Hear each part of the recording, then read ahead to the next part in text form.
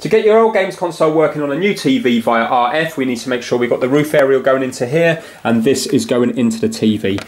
Put a game into the console and turn it on. Find an empty channel on the TV. I'm going to be using channel 0 because it's not in use. Move the switch over to RF when you want the games console working. Go to Settings, Broadcasting, Expert Settings, Manual Tuning, Analog Channel Tuning. Go up to New. We're on 0 because that's the channel we want. If you've chosen channel 77, go to 77. Go down to Search, then press up to start the search.